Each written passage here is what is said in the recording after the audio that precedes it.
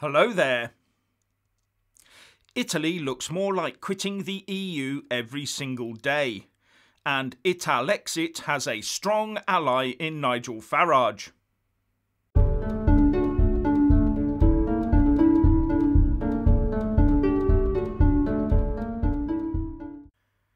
Firstly, please subscribe and like this video to give my channel a boost, and I'm always uploading new content, so please do check back daily.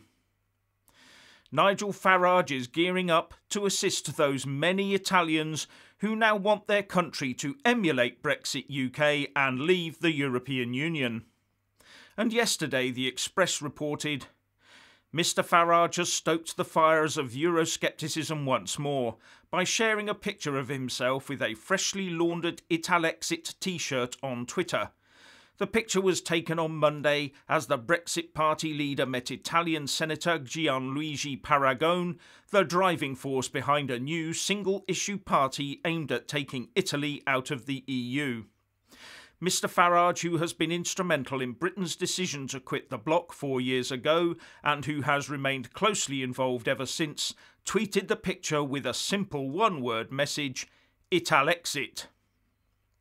And Farage's tweet endorsed the website italexit.it, which has the slogan, No Europa per l'Italia, which means No Europe for Italy, a campaign that started last Thursday. And this is being spearheaded by Italian journalist, politician and current Senator Gianluigi Paragone. And having been on the receiving end during the pandemic, as well as the EU Coronavirus Recovery Fund and budget talks, the once very pro-EU Italians are now feeling rather annoyed towards it. And there are fears that even though a coronavirus fund deal has been reached, lasting damage may have been caused to EU 27 member state relations, especially with Italy, a founding member of the European Union. In fact, a recent poll shows that 67% of Italians now believe that membership of the EU is having a detrimental effect on their country. And even back in April, a Techni poll showed that 49% of Italians want their country free of the European Union. Now, Nigel Farage has said in the past that he not only wants the UK out of the EU, but that he also wants to see the whole EU project dismantled. So assisting such a large player as Italy to leave the bloc would be high on his agenda, because that single act could bring the entire Eurozone and EU crashing down. I haven't finished with just getting the United Kingdom out of the European Union. I won't settle until I get the whole of Europe out of the European Union, he said when speaking at the Liberty University in Virginia. And RT reports, just when you thought he'd been consigned to history, Mr Brexit himself, Nigel Farage, is back. Only this time, he's franchising out his brand to take another swing at the establishment. Italexit is all systems go after publicly confirming its plan, and Farage is on board. And it also says that Paragone and Farage met in London last Monday. But there have also been warnings that by involving himself in the internal politics of a foreign country, Farage might have the same detrimental effect on Italexit as Guy Verhofstadt and Barack Obama had on the UK Remain campaign. And the pro-EU lobby in Italy and the wider EU would of course try to use his lack of Italian credentials and charges of interfering against him. So he may be more of a background figure than a figurehead. But he knows what to do to connect with people, so will be a formidable ally to Paragone and a real worry for the EU establishment and its supporters.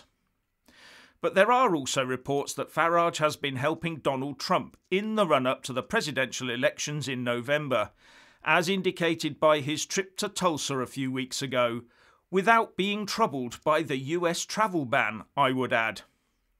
Then there's the domestic matter of keeping an eye on Boris Johnson and Dominic Cummings as the end of the Brexit implementation period looms.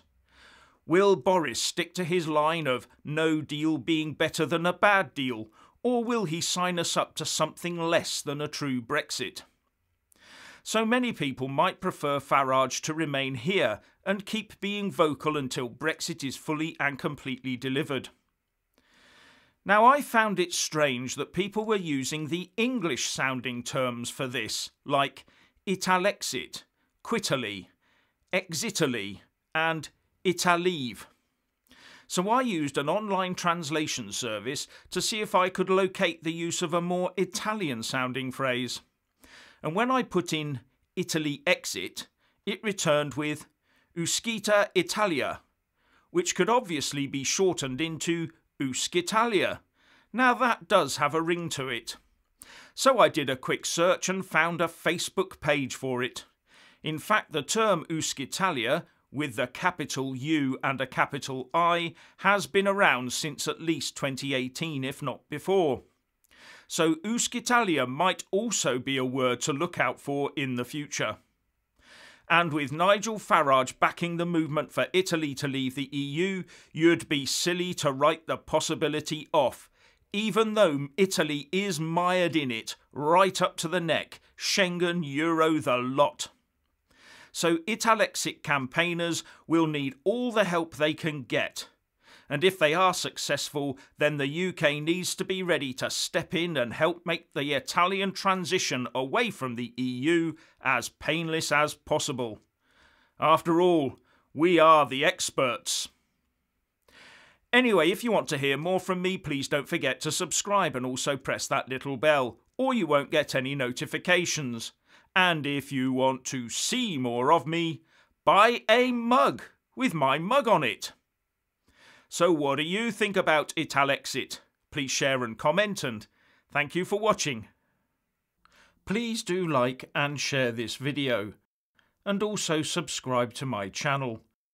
And when subscribing, please do remember to press on the little bell next to the subscribe button. That way you'll get an alert every single time I put up a new video. And thank you very much for watching.